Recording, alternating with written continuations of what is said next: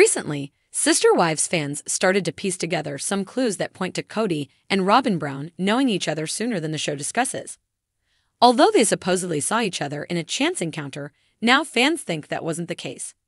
As the story goes, Kody and Robyn Brown first met when Robyn was visiting her cousin, Reba. At the time, Reba went to the Browns' church. During Robyn's visit, she remembers having an embarrassing response when seeing Kody. She explains, "I'm not exaggerating when I say I felt as though I'd been shot through with a bolt of lightning." Furthermore, Robyn writes how the encounter stuns her. However, some Sister Wives fans aren't buying this storyline. On Reddit, Sister Wives fans discuss information about Kody and Robyn Brown's initial meeting. In a thread, one user leads by saying Kody knew Robyn before, further adding, apparently Robyn was married to a cousin of Kody. True. Could this relationship possibly have been going on for years? He always had her in his radar. Unmistakably, things are a bit tangled in the family tree. Robyn's first husband was David Preston Jessup. Reportedly, David is Christine Brown's first cousin.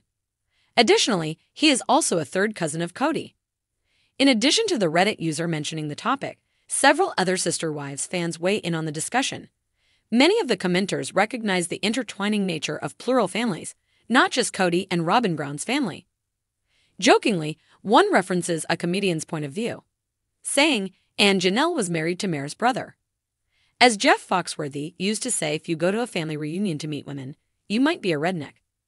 Someone else remembers he's first cousin to Christine and third to Kody. There is way too much inbreeding going on. They are a small community of big families, so many connections, plus they have more half-sibs than standard folks. This isn't notable for their community.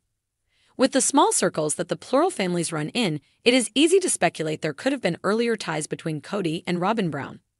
However, one fan makes a very good point on Reddit that with large polygamist families in the area, not recognizing a cousin is pretty common.